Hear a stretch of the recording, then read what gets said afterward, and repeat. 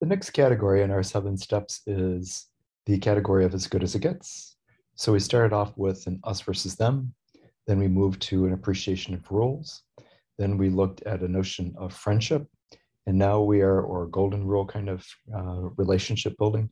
And now we're looking at as good as it gets. And as good as it gets means a sense of joy, of just loving the moment that you are in.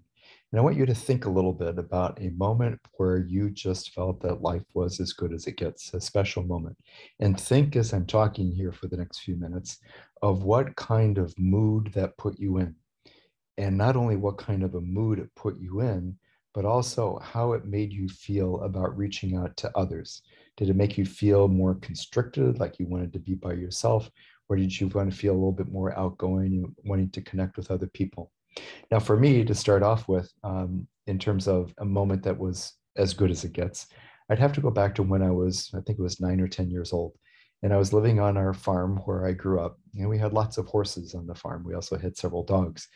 And I remember that one spring, we had one stallion on the farm, and we pretty well suspected that he had bred one of the mare's ponies.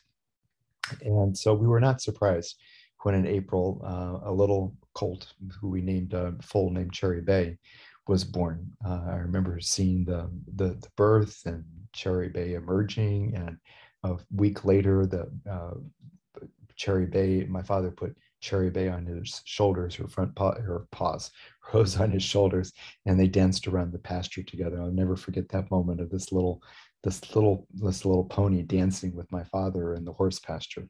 And we were able to get to her right away because she was born to my horse, Chrissy, and she was just very, very gentle. So she let us get to her little one right away. The next one, about a month later, we had another little colt. And this one was expected. This was the one that we had expected. The mare's name, the mom's name was Star. And so we named the colt Alpha Centauri after the star Alpha Centauri. And she was much more reclusive and wanted to keep the colt away from us. But I remember sitting for hours, just as still as I could be in the hot sun, just motionless. And the colt would get more and more inquisitive. And you would come over and finally, step by step, day after day, and he would start nuzzling my head a little bit.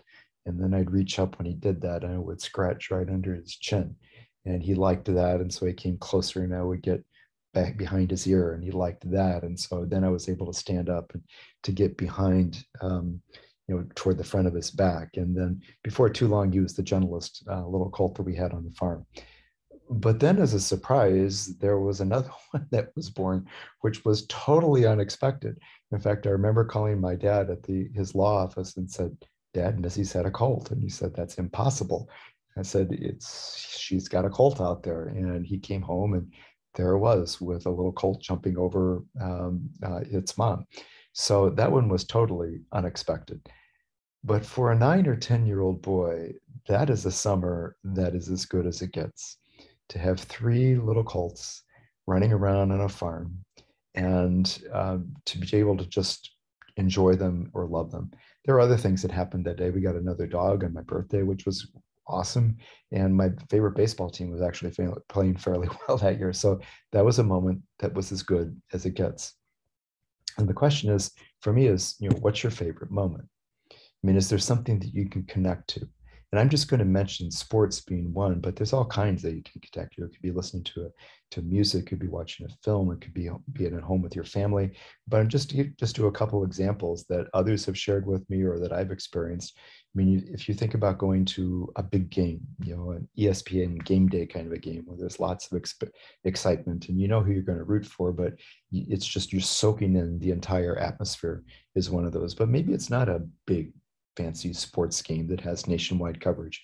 Maybe it's you're watching your kid play. I'll remember when my son was and is a pitcher, and he was about 12 years old playing in a little league baseball game or the equivalent. And it was in April, and it was cold. It had rained. They were still playing in rain. It was about 50 degrees. The kids were chilled to the bone. It was in the last inning. It was a tie game.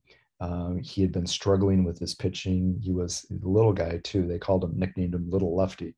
and the first player up, the son of one of my best friends, hit a booming triple, which is really the biggest hit that my son had given up all year.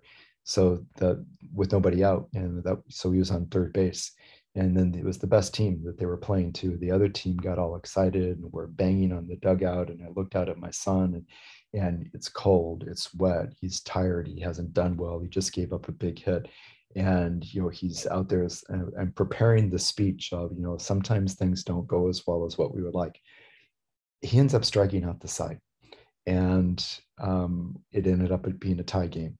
And for me, as a dad and as a sports fan, I was like, this, wow, this is as good. Another one of those as good as it gets. But it's not doesn't have to be anything like that either. I've had a lot of students, MBA students, who have shared that they play on a after work softball team or a soccer team. And it's not whether they win or they lost, but just the camaraderie of being out there and doing something with your colleagues, but in a totally different light. And that for them is as good as it gets, the work. So what I'm suggesting to you is that there are times and places where it's good to experience as good as it gets and to refresh your memory of what it felt like to be good as it gets. And when you're having tough times, and there are tough times in this country, and there may be tougher times that could be ahead for sure. I'm not talking about a sense of escapism. I'm talking about a sense of remembering and also refreshing your memory of moments where good as it gets, because when things are going well, as good as it gets is just pure joy. But when things are not great, but you can remember or to think back about those moments when you did have the experience of as good as it gets, it gives you a sense of hope. And in either of those connections, I think it not only helps reorient your perspective, but it also gives you a sense of being able to want to reach out to other people and share with other people and to build bridges with other people as well. So that's the next step, as good as it gets. The next one will be a sense of perspective.